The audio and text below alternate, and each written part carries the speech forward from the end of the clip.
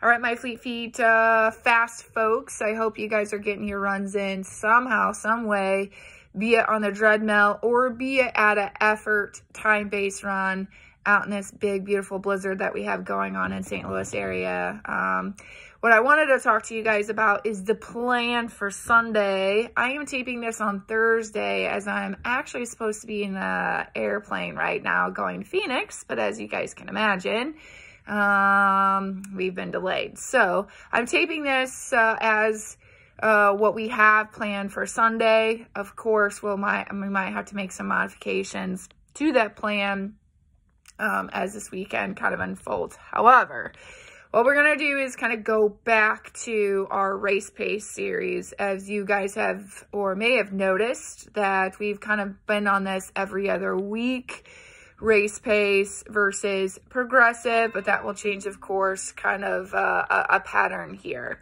So what we did the first week is we did just pure race pace. We looked at what your heart rate was. We looked at what zone it was in. We looked at whether or not you could successfully complete that race pace. 2 weeks ago, we started adding these little surges in to see if we can actually go a little bit faster than race pace and still recover and still stay in the appropriate or close to the appropriate zone instead of letting that heart rate kind of drift away from us, keep going up and not being able to recover. So this week, we're upping the ante just a little bit. What you'll see is we're going to go a little bit more each time on the faster than race pace to race pace ratio. So this week, what we've got to do is we've got a 2-mile loop. It's the loop that we have been doing our race pace workouts on, down towards the Grand Basin, back behind it, right down in front of the boathouse, then back around.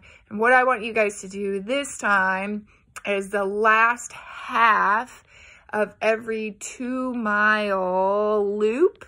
I want you guys to take race pace and run a little bit faster than that. So race pace minus 10, 20, maybe even 30 seconds for that half mile, and then get right back to it. So if you're a 10K participant, you're going to do this loop once, right? So 1.5 miles is going to be at your 10K race pace. The last half mile is going to be faster than that. So about, again, anywhere from 10 to 30 seconds.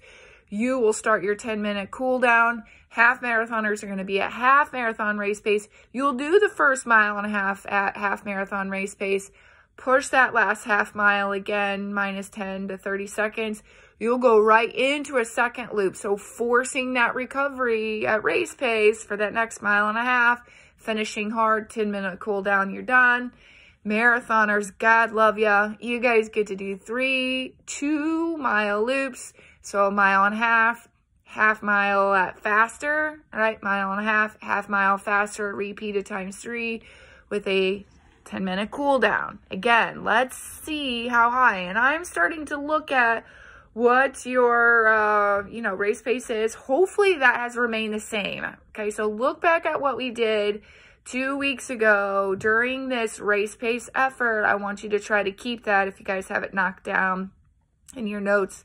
I do, right? You guys do up here in your head as well. And let's see if those little presses really do just throw that heart rate off. If it does, we, again, really need to start monitoring it. And I got some plans to help you fix it if all need be. Now, the plan is to do this one and one more and then go back to race pace. And that heart rate really should drop. And you really should feel like that race pace is very doable, very comfortable. Because remember, the whole idea behind speed work is to make you more efficient. That being said, it feels easier, breezier, less intense on our body. And God, Lord, knows that that's what we want to have happen during a 10K, half or full marathon, okay? Barb Delgado will be your site leader. If you have any questions, though, I'll be getting an email via my phone. So send me an email, and I hope to get back to you. Okay. All right, guys, have a good weekend.